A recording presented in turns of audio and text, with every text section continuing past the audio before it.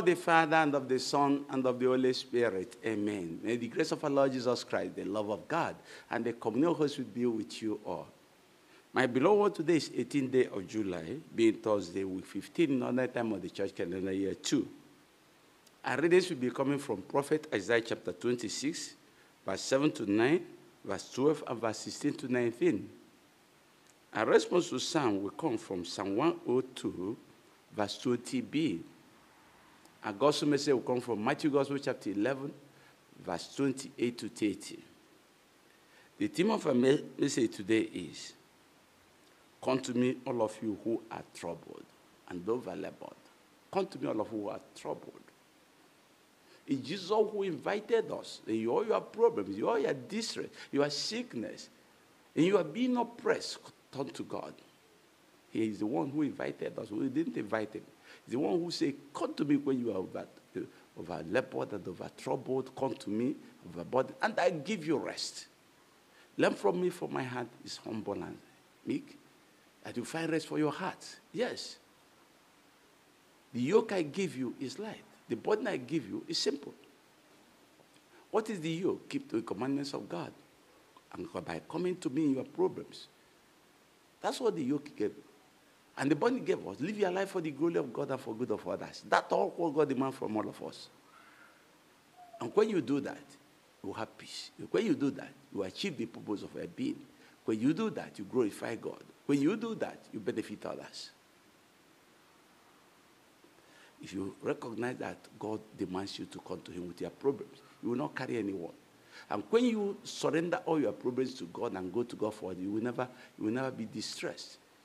You will never have blood pressure. You will not commit suicide. You will not despair. But otherwise, those things will be your share. You will despair, you will be depressed, you will commit suicide, you can kill, you can go mental. That's why I say, "Come to me, all of you over labored, and I give you rest." It's the promise he made to all of us. And now I have the chapels of perpetual adoration where we meet God himself face to face. Yes, that's why I say, "Call upon me and I will answer you. In your distress, I will save you." He's the one who invited you. So if you fail to carry your trouble to God, everything that is worrying you, go to him. He's the one who invited you. That you are childless, go to him. He will give you a child. That you are sick, go to me, he will heal you. That people are oppressing you, go to him, he will fight for you. That you are hungry, go to him, he will feed you. Is the answer to your problem. Go to him. But many of us will not do that. We find out, we believe our sisters is in Assyria, our sisters is in Fulanese, our sisters is in religious bigotry, and many other things, funny things, and keep up perpetually wretched and poor, and confused and despairing. And as I say, when you put your trust in men, on worldly things, you'll be like a salted ground. Good things will never come from you. Confide Jeremiah chapter 17, verse 7. Be like a salted ground when you put your trust in all these things. Or when you put your trust in God, you will live in peace, have joy. So come to me, all of you who are labor, and I'll give you rest. And all the yoke he gave you is to keep the commandments of God.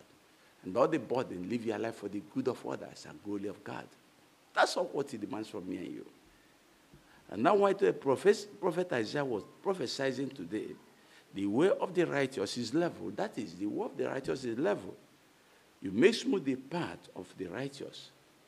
In the path of your judgment, O Lord, we wait for you.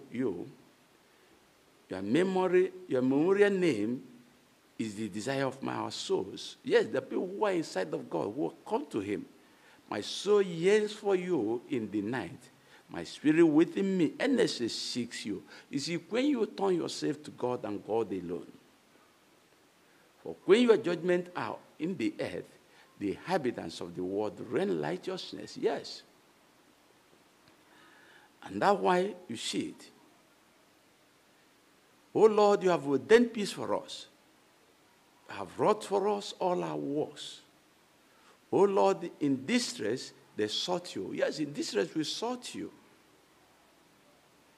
They pour out a prayer when you chasten when you are chastening was upon them. Yes, when you chastise them, they turn to prayer, calling upon you. Like a woman with a child who reads and cries out in her pains, pang. We were with a child. We littered, but we give birth only to wind. Yes.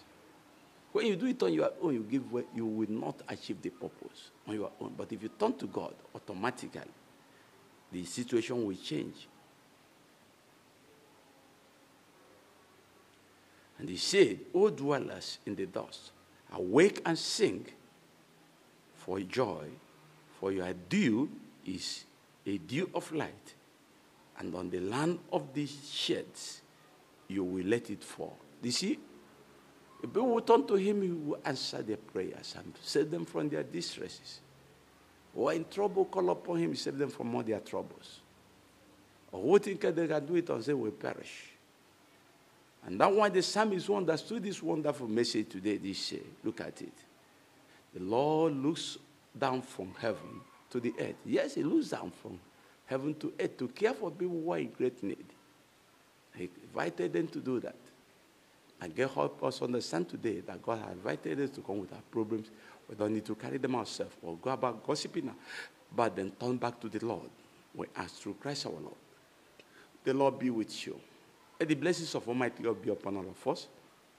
I will surrender ourselves and everything back to God and live for him and him alone. In the name of the Father, and of the Son, and of the Holy Spirit. Peace be with you all.